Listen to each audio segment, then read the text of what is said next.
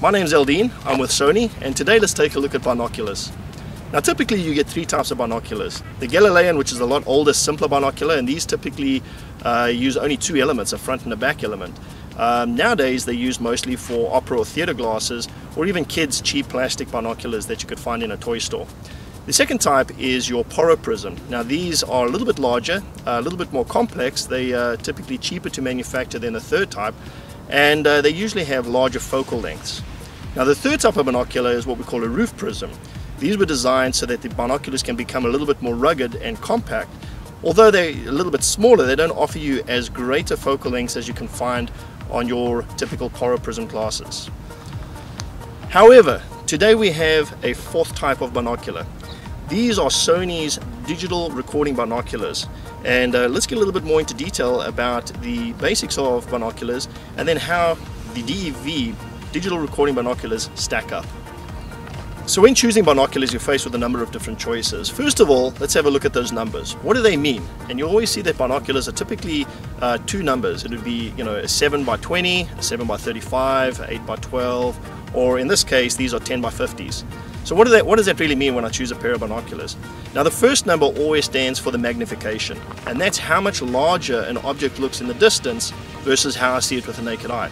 So if I look at an object down in the distance there, it looks like 1 times in the naked eye to me. As soon as I look through the binoculars, it now looks 10 times as large, because the first number on these is 10x50.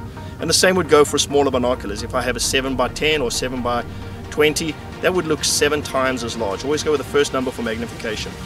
So the second number measures the objective lens. Now that's the diameter of the lens in front of the binoculars, and this may vary. So smaller binoculars would have a smaller objective lens. So for instance, a 7x20, the millimeter diameter would be 20 millimeters across. These binoculars have a 50 millimeter objective lens, so they're 50 millimeters across in front.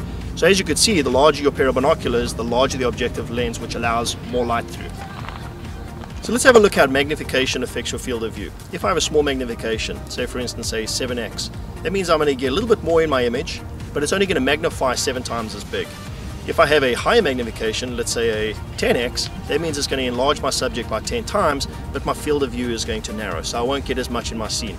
So now you probably realize the limitations of having a traditional pair of binoculars. You're usually limited to only one focal length. Now that said, you do get a few binoculars that do have zoom ranges. They're few and far between, they cost a lot of money, and they typically only have a very, very small zoom range. Now the advantage of Sony's digital recording binoculars is that I can have a zoom range from a 1:1, in other words, what I look through here is exactly what I see without the binoculars on, all the way to a 20x zoom, equaling some of the very expensive, very large binoculars. So let's talk about image stabilization. Now if I'm using a low magnification pair of binoculars, let's say a 5 or 7x, that's typically not a problem. But as soon as I step up to a higher magnification, let's say an 8 or 15 times, that really does become a problem because the shake is accentuated so much more. So Sony's digital binoculars take full advantage of camcorder technology that incorporate steady shot image stabilization. Now that means that I can zoom throughout the range with these binoculars and have a very stable image. How do you focus a traditional pair of binoculars? There's a few different ways. Some binoculars focus each lens separately. Other binoculars have a little toggle like this one over here. Now this allows me to set my general focus, but once I've set my general focus, I then have to go and focus one or the other eye independently to ensure that that focus is in place. Now there's a number of problems of having manual focus on binoculars. For one, if your subject moves, you have to refocus, and typically you have to focus both eyes, so you have to refocus the general one and then the second one, or you'd have to refocus each eye independently. This becomes a hassle if you're following moving subjects. So one huge advantage about having digital binoculars is that they will autofocus, and they will use the same type of autofocus system that you would find on most high-end camcorders. This means that even if a subject, whether it's going near or far, I don't have to worry about setting either eye. All I do is just follow the action and the binoculars do the rest for me. So to choose the right pair of binoculars, it's also important to understand how the human eye works. Now in bright light like this, where there's a lot of ambient light, my pupils will be about 2.5 millimeters in diameter. As it gets darker, my pupils will then dilate, and in pitch darkness, it'll probably max out at about 7 millimeters for a healthy pair of eyes. Now as you age, your eyes deteriorate slightly, and they might only max out at about 5 millimeters the older you get. So let's have a look at something a little more complicated.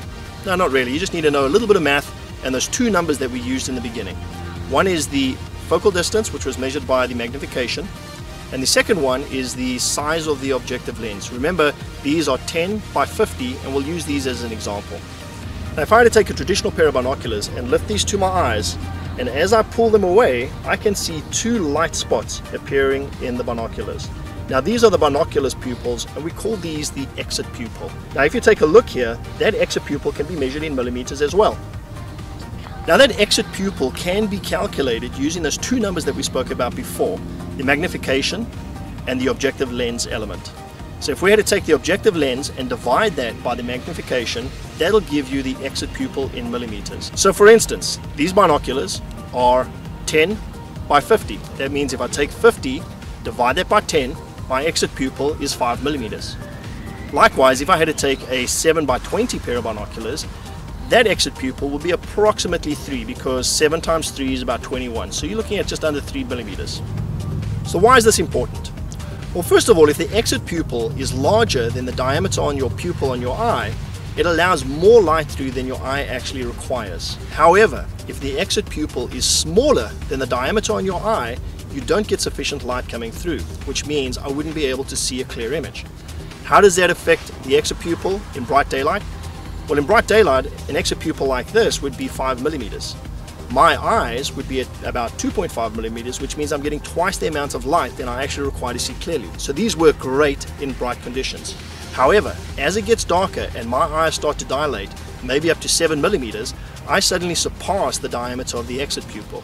Now my eyes are at 7 millimeters, but the exit pupil remains at 5 millimeters, which means I don't get sufficient light to see clearly in the dark. This is even more accentuated when you talk about lenses or focal magnifications of 7 by 20. So a 7 by 20 pair of binoculars will only give you an exit pupil of a little under 3 millimeters. That means as soon as my pupils start dilating past 3 millimeters, I don't get sufficient light to see clearly. So one of the key advantages of digital binoculars is that we can make use of Sony's outstanding performance when it comes to CMOS sensors. Now, this camcorder uses 2 lenses, 2 sensors and 2 processors to give you a real crisp and sharp image even in very low light situations. So let's look at those key features that make Sony's digital recording binoculars better than most binoculars on the market today.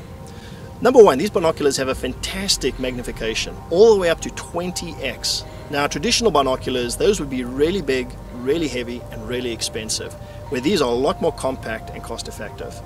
The second is the zoom range. Most binoculars have one fixed magnification, whereas these can go everywhere from a 1:1 all the way out to a 20x zoom, and everything in between. The third most important is the image stabilization. Built-in image stabilization on these binoculars allow me to seamlessly zoom from a subject near to far without any shake or vibration. The fourth most important is the autofocus. Most binoculars on the market today, I have to focus one eye at a time. And the fifth most important is the exit pupil on most binoculars don't really allow for great low light viewing. And if you had to get a binocular with a large exit pupil, those are typically very, very expensive. These utilize Sony's back illuminated CMOS sensor technology that give us great low light performance. Now let's take a look at some of the other features over and above those that these have to offer. So these binoculars feature 2 of Sony's high-end G-series lenses for outstanding clarity. It also has 2 XMR CMOS sensors for great low light performance and HD video capture. Because there's 2 lenses and 2 sensors, there's also 2 processors that can give you a full 3D video capture. Over and above that, you can do up to 7.1 megapixel stills. So when the Sony engineers designed these binoculars, they paid particularly close attention to the form factor.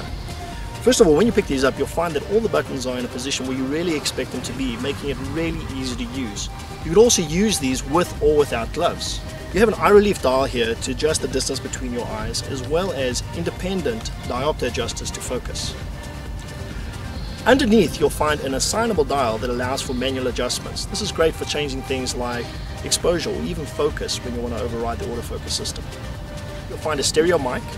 You'll find a cold shoe that allows you to adapt things on, like additional microphones or maybe even lights.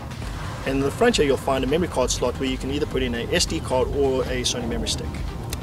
Underneath, there's a large cavity which allows for expanded battery time, And the nice thing about these is you can carry spare batteries with you, so if you eventually run out of battery time, you can easily replace them and keep on viewing.